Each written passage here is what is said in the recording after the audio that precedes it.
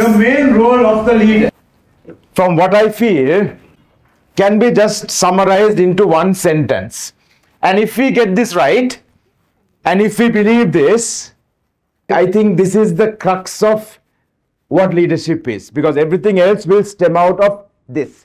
Help my team member to succeed. What do you think? So there are whole books written on leadership, which are all great stuff. But if you summarize all of that into one sentence, I truly believe this is it. Help my team member to succeed. Now, why is this so powerful and so important? If I say, Dhanul, my role as your boss is to get the maximum work from you. The moment they feel they are being used, they will want to leave. But interesting, isn't it? You know the classic definition of management. You go to the textbook definition of management. The textbook definition is getting things done in and through others. My role is get things done from you. Does that make you happy? Please get more things done from me. I want to get more things from you. So if I say now, Dhanul, my role is to help you succeed in your career.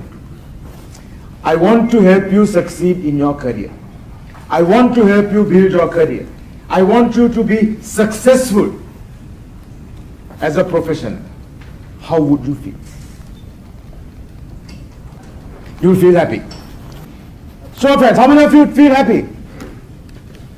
Now, if I am helping you to succeed in your career, are you going to do good work? Now if let's say Fatima is not doing good work, say Fatima, come on. I am trying to help you to succeed. You are not helping me to help you. How can I do this? How can I promote you, which I want to do, if you do not do this X, Y, and Z? Now, how would you feel? Would you feel angry with me for saying that? You'll be angry. You'll feel bad, but will you be angry? There's a big difference between feeling bad and feeling angry. You're going to feel bad. Sanjeev is trying to help me. I am not doing my part. You're going to feel guilty. You're going to feel upset. Think back to school days now. Were there teachers there who, were really tough? Would scold if you don't do your work properly? Yeah? Would somehow get you to do the homework? Would somehow make sure that you listen in class? But if you see that teacher today, you'll walk across the road, go and talk to that person, say, sir, go over there, can I give you a cup of tea? How many of you do that? See, because at that time, although we didn't really like that, today we appreciate that and we think, I am here today because of what you did for me. There are also some teachers, if I meet them today, I would ignore them. They are the teachers who came to class and told us, look, I am not going to teach you in class. If you want to study, come for my tuition class. And what I am telling you is, I don't respect them at all. Then why should we? There will be teachers who come and say, today I am feeling a little lazy, so I am going to read the newspaper, so you all do whatever you want, right? At that time we were like really happy. Wow, free period! Today we look back and think, how many of you played sports? School, uni? Coaches are not the easiest to work with, right? Especially if you are a winning team. So when you run and they're tired, run one more. But today you look back and think, wow, because of that coach we won. And some of the best moments of my life are because I won. Helping the team to succeed. Doesn't that make sense? Because if my only goal is to help you to succeed, I don't have to think of what to say. I don't have to think of what to feel. Because that is my motivation. That's what's driving me. But doesn't this really summarize everything? So it's not the leader trying to get work from the others so that the leader succeeds. If you go to your team and say, guys, See, I've been having an old Mercedes now for the last 10 years. I need to get the new model. You can see there are new models. There are so many people driving these new models. Don't you think I deserve a new? Guys, you need to work harder, achieve your targets, so I can get a better Mercedes. Come on. Can't you support me, Yusuf? Then why do I care? But isn't this what we say in other words? We go to a team and say, work hard, we need to increase profits. The board has given us a target, we have to increase profits by this percentage. Who cares really? Do you guys really care? Do you all really care?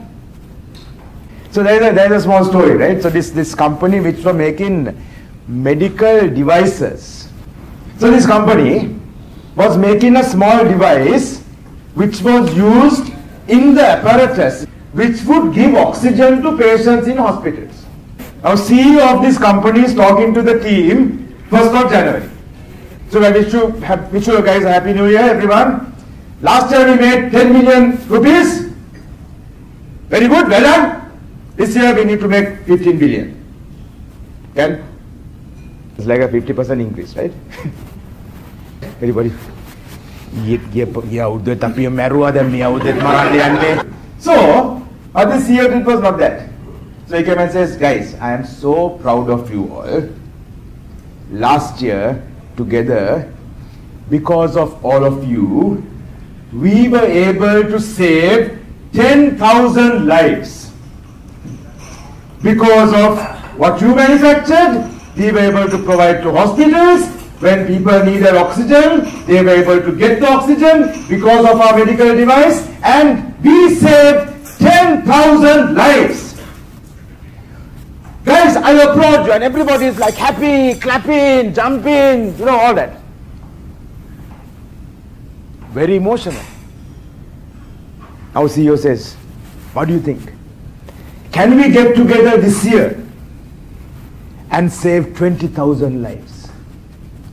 Are you with me? Can we do this together? Wouldn't that be amazing? Think of the impact we are going to have on people.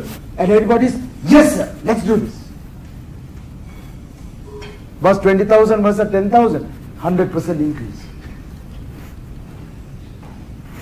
What's the difference? You're touching the heart. You're trying to sell a vehicle lease to someone, right? You're trying to motivate your staff to go and sell more vehicle leases. You're actually not selling vehicle leases.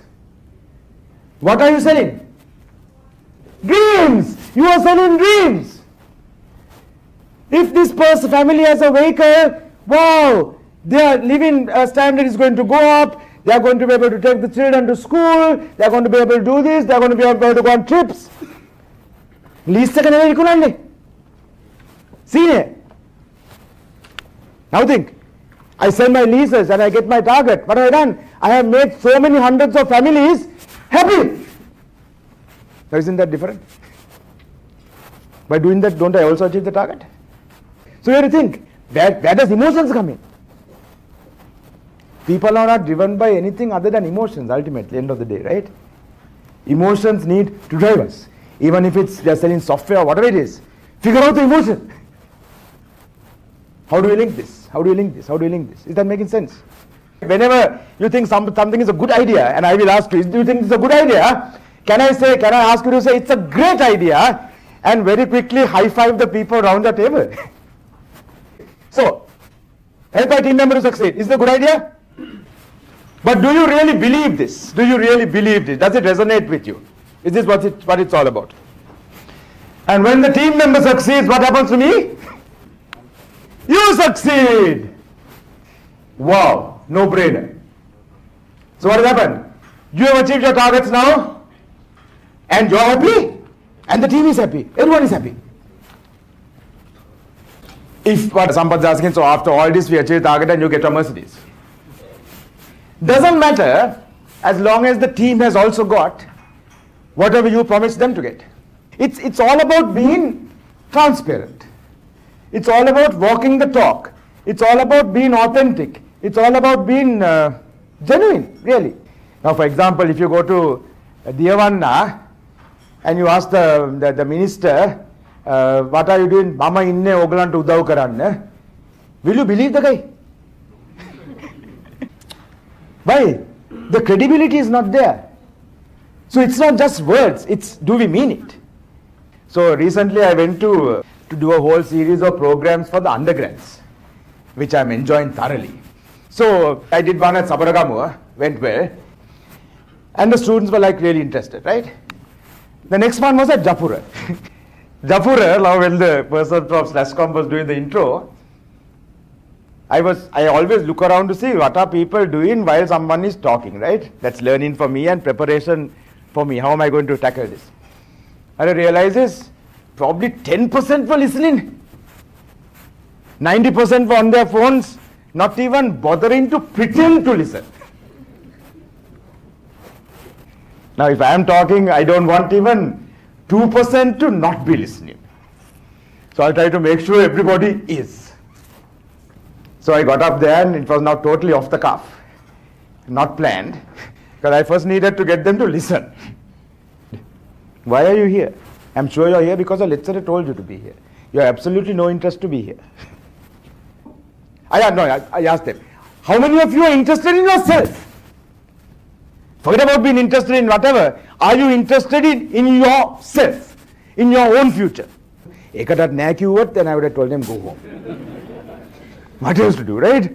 So these ones, they were surprised, right? First of all, there was a nice podium on the stage for me. I didn't stay there. I just got off the stage, came into them like this, and I'm in their face.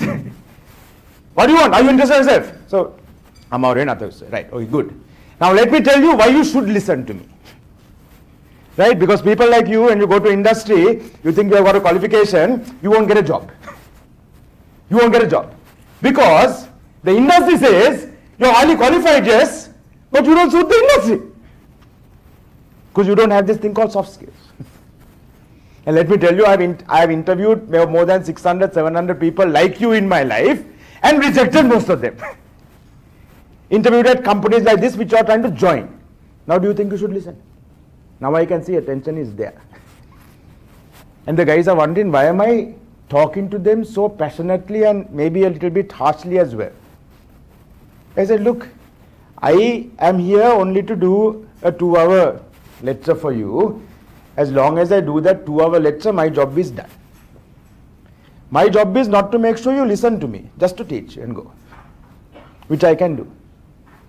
But that's of absolutely no use to me. Right? I want to help you. I want to make some change in you. Right? That is why I'm not on the stage behind the podium. That's why I'm here. That's why I'm talking to you like this. Now they are listening. Now they want to learn. You can see the difference. As soon as we are genuine, people will respond to that. It has never failed me, really. It has never failed me. So, what's the thing? Be genuine. Yeah. So today in the morning, we were trying to set up the sound, and I lost my cool with the technician. Because the guy was trying to tell me the reason it wasn't coming properly on the screen was the laptop. I said, no, it's not the laptop, it's the projector. And that guy, like he knew 100% it was not. He was promising me it was the projector. I said, okay, then let's try. It was the laptop. So he tried everything on the laptop, then finally found it was the projector. Don't say things with 100% certainty and belief if you are not sure. But the point is, it's always me. I am never trying to be someone I am not. So you get the good with the bad. And I think that's fine, isn't it? Right? We all have bad in us, no? Nobody here is 100% good, are we? Yeah, we all have bad days. We all have little idiosyncrasies that make us who we are. So I'm saying, if you don't know what you're saying, don't say it like you do. Then say it like, I'm not sure, let's check both and see. That would have been fine. Are you understanding the difference? For me, that was also a learning moment or a teaching moment. So, let's be genuine. And I think everything else will fall into place. You look at the leadership of our country, fundamental problem is we don't have genuine leaders. All our leaders are looking for something for themselves first, Not that we are not looking for something for ourselves. Yes, we are. But hopefully we are trying to give value first and then get something for ourselves, right? And there's nothing wrong with that. There's nothing wrong with that. But if we are trying to get something for ourselves without giving any value, I think that's fundamentally flawed. So, help my team member to succeed. Team member succeeds, I succeed.